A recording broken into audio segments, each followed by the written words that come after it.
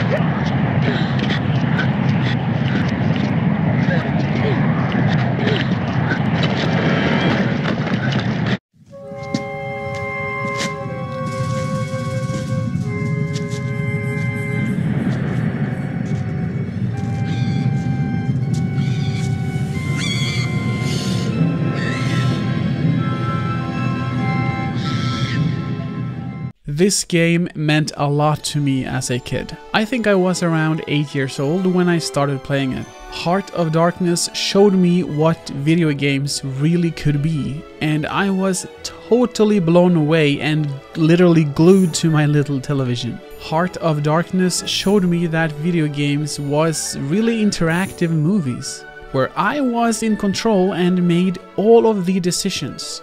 It was so insane to me that a video game had puzzles where I had to use my own brain to think outside the box on how to get to the next level. Never had I ever at that age experienced a video game with these qualities. For those who might not know, Heart of Darkness was a cinematic platformer that stood out with its stunning visuals, challenging gameplay, and a storyline that pulled no punches. It was a game that dared to be different in an era dominated by 3D graphics and was an unforgettable experience for anyone who played it.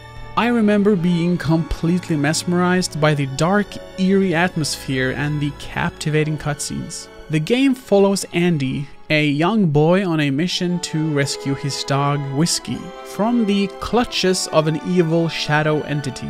Sounds simple, right? But what made Heart of Darkness special was its ability to blend a touching narrative with intense and sometimes downright brutal gameplay. And for an 8-year-old like me, the puzzles was just as brutal.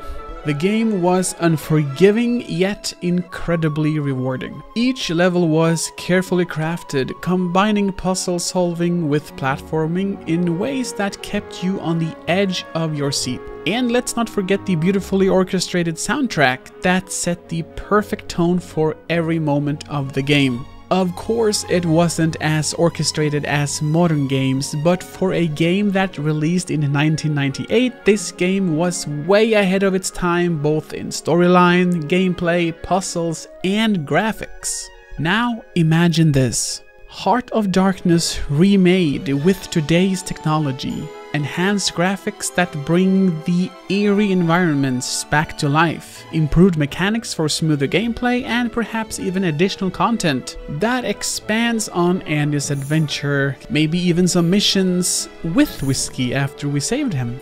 The potential is limitless with this game, and the original game laid such a strong foundation that a remake could easily elevate it to a legendary status. We have literally seen so many remakes and remasters of our beloved games this past years, but Heart of Darkness remains a hidden gem that deserves the spotlight once more. It is time for a new generation of gamers to experience the magic, and for us veterans to relive the adventures in a whole new light. So, what do you think? Are you ready to journey back into the Heart of Darkness? If you enjoyed this dive into gaming nostalgia and believe in the power of a good remake as much as I do, hit that like button, subscribe, and share your thoughts in the comments below. Thanks for watching, and as always, until next time.